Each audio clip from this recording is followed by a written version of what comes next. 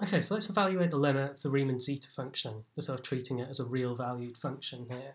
This is a nice exercise in real analysis. And if you wanted to have a go at this limit in the complex domain, it's much more complicated. There's a few different ways that you could actually define the limit and evaluate it. But this is a nice little exercise here.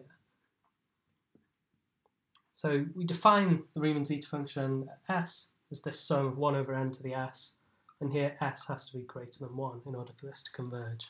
We're just saying that s is a real number. So to start off with the limit, I'm going to just show a little upper bound here on the function. So this is actually the upper bound you get from the integral test. So if you imagine you've got some sort of function f of x, which is non-increasing, it's decreasing. When you have a look at this, at all the integer values,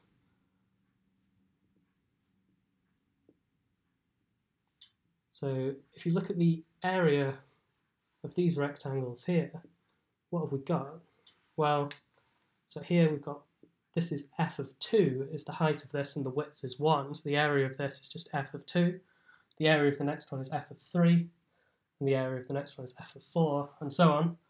So from this sort of proof by picture, you can see that the sum from n equals 2 to infinity of f of n, as long as it's a non-increasing function, this is less than this integral here from 1 to infinity of the function. It's less than or equal to this. You can see there's always this little bit of area on top left out. And this is particularly relevant here because all you need to do now to turn this into a sum from n equals 1 to infinity is just add f of 1 to both sides of this inequality. So you get that this is less than or equal to f of 1 plus the integral from 1 to infinity, f of x dx. So this is your upper bound from the integral test. And now we're going to apply this to the Riemann zeta function. So what is our f of n here? Well, f of n, this is 1 over n to the power of s, just for any value of s greater than 1. So what does this give us when we apply this bound? This tells us then that zeta of s, this is equal to the sum from n equals 1 to infinity, 1 over n to the s. This has to be less than or equal to f of 1, so 1 over 1 to the s, so that's just equal to 1, plus this integral from 1 to infinity, 1 over x to the s, integrating with respect to x here.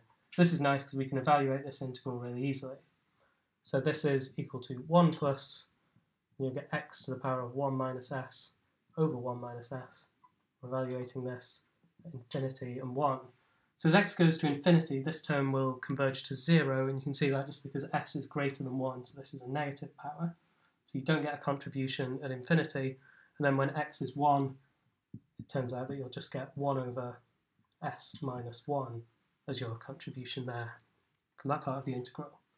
So what we've shown here is that zeta of s, this is less than or equal to 1 over 1 plus s minus 1, and this is for all s greater than 1. And now we can put this inequality to use because we know that limits preserve weak inequalities. So we know that the limit s tends to infinity of zeta of s, this is less than or equal to the limit as s tends to infinity of 1 plus 1 over s minus 1. And then you can see this term here, 1 over s minus 1, as s goes to infinity, it's just going to converge to 0, so this is equal to 1. So we've shown that the limit, the Riemann zeta function, is less than or equal to 1. And now, to get a lower bound, so zeta of s, you think this is equal to 1 over 1 to the s plus 1 over 2 to the s plus 1 over 3 to the s, and so on. We've got a term here, this one's just equal to 1, and everything else here is positive. So you've got 1 plus some positive stuff, so your Riemann zeta function for sure, for all s, is greater than or equal to 1. And then we can apply this same sort of argument that limits preserve weak inequalities. So you get limit zeta s is now greater than or equal to the limit as s goes to infinity of 1, which is just equal to 1. And then we can conclude there, we've shown that the limit is greater than or equal to 1, we've also shown that it's less than or equal to 1. And then we can say that the limit taking it as a real function, the Riemann zeta function is equal to 1.